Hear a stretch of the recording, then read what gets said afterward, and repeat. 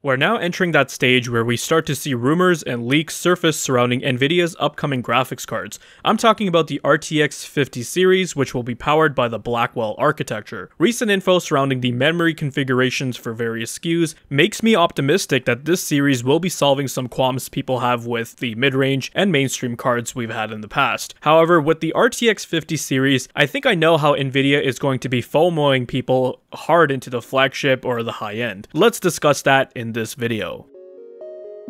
Hey, if you enjoy content like this, drop a like, make sure to subscribe, and smash that bell so you never miss another video. Hey, what is going on, guys? Danny here, welcome back to the channel, and I hope you've all been doing well. This past week, we've seen quite a bit of information coming out online surrounding Nvidia's upcoming RTX 50 series. I'm actually a bit late on this myself because I've been busy with many other things going on in my life, which is why I also haven't been uploading as much. The other reason is because, well, if I'm to be honest, the PC gaming hardware space has become a bit boring, especially when it comes to GPUs. There just isn't any real competition in the space, and also given that there has been many talks about AMD canceling high-end RDNA 4, then the next gen is just going to be all Nvidia. On top of that, I personally feel like outside of super heavy graphics like path tracing, we're at the stage now where graphics and FPS figures aren't all that important. When we were recently going over some budget and mid-range builds, and while I was looking at performance benchmarks, I came to this realization that unless you're playing the latest AAA games with all the eye candy turned on, then most of the hardware we have, even if it's like a $400 GPU, will still go far for a lot of folks, especially when more than half of the PC gamer user base is on 1080p. Along with that, many new games I feel like we're coming to this limit with graphics, and sooner or later many of these companies, game devs, hardware manufacturers like Nvidia or AMD will need to innovate outside of graphics to sell their products, which is something I can definitely foresee Nvidia doing. I mean, earlier this year they demonstrated two AI NPCs having a totally unscripted conversation and allowing the player to interact with them. Now, this is probably niche. I'm not sure how many people will actually want to play their games like this, but this is just one example of what I mean. There are many other possibilities, even for hardcore multiplayer gamers. But what's cool is that it's the tech that their GPUs are capable of handling, and it's not directly related to graphics. With the RTX 50 series, that is actually what I am mostly looking forward to. What kind of new, never before seen feature are we going to see from Nvidia that can change the way we play our games? And I think a lot of people are starting to get on board with this, where they're not concerning themselves with how much average FPS X card has over Y card from the previous generation. For example, if the RTX 5090 came out and was like 70% faster than the RTX 4090 in raster, that's cool, I guess, but to me, honestly, I just wouldn't be hyped about it because based on the games I'm playing right now, they work just fine on a 3080, let alone an RTX 4090. So this is why I think it's crucial for them to come out with some feature that isn't just related to graphics or some kind of crazy performance booster, when let's be real here, 60 FPS is fine for the vast majority of single player titles, and most multiplayer games are run on low medium settings to prioritize performance anyways. Let's circle back to the topic on hand, which is the Nvidia Blackwell leaks. Video Cards have summarized the info on their website, so I'll have links to those articles in the video description. You'll see we have the infamous Kopite7kimi on Twitter, who has been at the forefront of all these Nvidia leaks these past few years, quote-unquote leaks. But remember, grain of salt, folks, never set your expectations too high unless you want to get disappointed. Now, in regards to the information they're sharing, a lot of it pertains to the memory configurations for the various SKUs that we can expect from Nvidia's Blackwell lineup. Therefore, this is a follow-up from an older tweet which we had also discussed on the channel, where there was a possibility Nvidia would design GB202 using a 512-bit bus. But Kopite is flip-flopping here, as on March 8th, they mentioned that wouldn't be the case and Blackwell would have similar memory configurations as Ada, but then on March 11th, they go back to stating that 512-bit bus is back on the table. What I'll say about this is that I'm not going to be completely dismissive of the possibility of a 512-bit bus.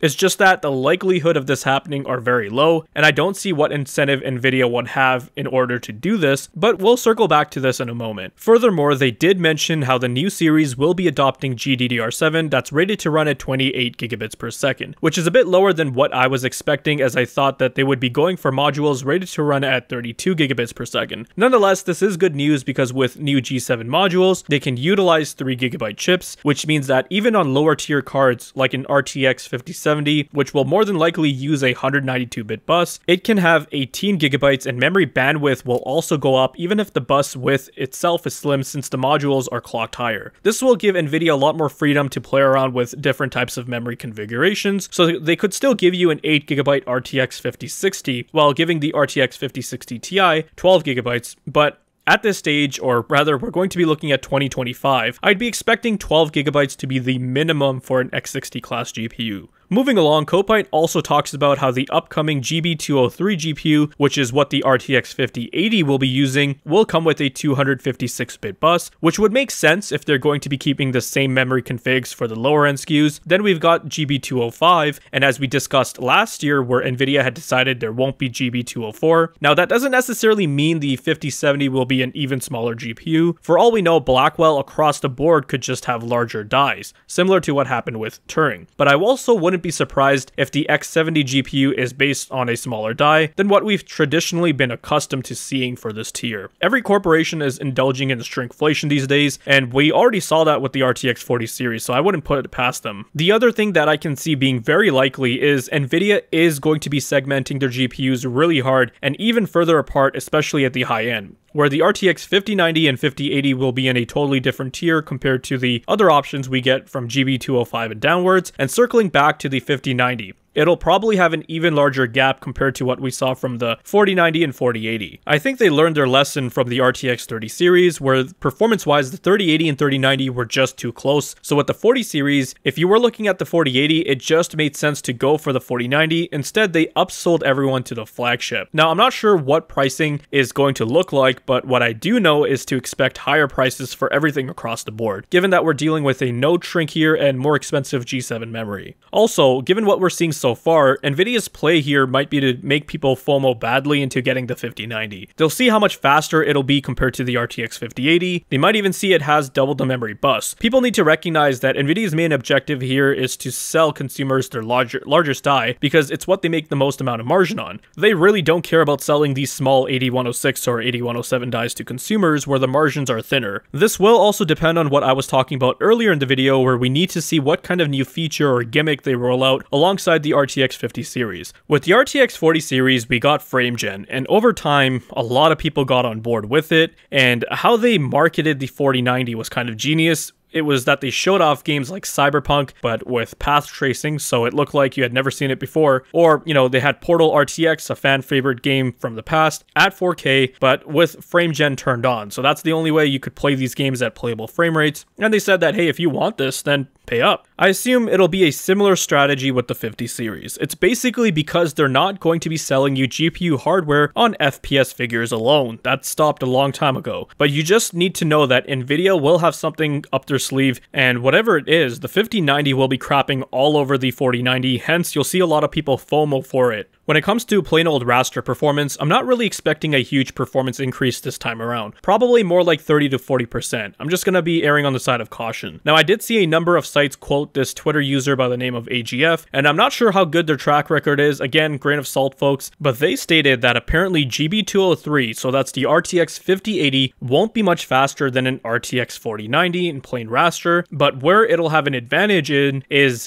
ray tracing or path tracing performance. This person also mentioned in another tweet that the reason why Nvidia has designed the 5090 with a 512-bit bus is because they were expecting it to go up against a monster 3nm RDNA 4 GPU, quote unquote. That is, this right here sounds like BS to me, because Nvidia doesn't even consider Radeon as competition anymore, so they're not designing future GPUs with Radeon in mind. I'm not sure where they got that from. But what I do believe in is the part where they mention GB203 will be slightly faster than the RTX 4090. The reason why is because to me this transition feels very similar to when we were going from the Pascal 10 series to the RTX 20 series. So prior to Turing, we have the GTX 1080 Ti, which sat uncontested, and below that you have AMD's RX Vega 64 and the GTX 1080 matching each other. Then once Turing came out, the 2080 matched the 1080 Ti, and the 2080 Ti sat by itself for a long time because AMD had decided to only make mainstream GPUs, the 5700 XT and the RX 5700. They did have Radeon 7, but that was such a niche card, so I don't really count it. If you look at what's happening currently, we've got the 7900 XTX and the 4080 or 4080 Super going head to head,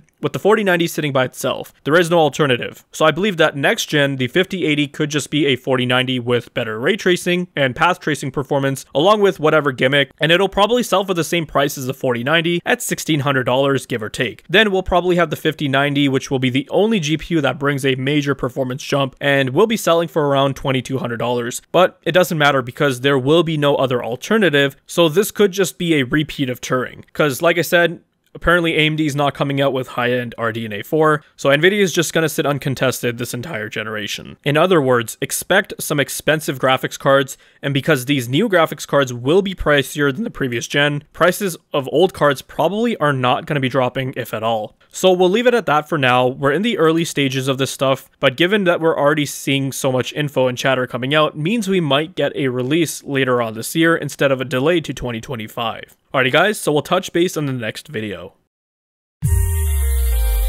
If you guys found this video to be informative and entertaining, then leave a like. Let me know your thoughts and comments down below. Be sure to check out the video description for cool links and ways to support the channel, such as using my Amazon affiliate link. And if you're interested in seeing more content like this, then consider subscribing. I'd greatly appreciate it. Thank you guys so much for watching, take care, and I'll see you in the next one.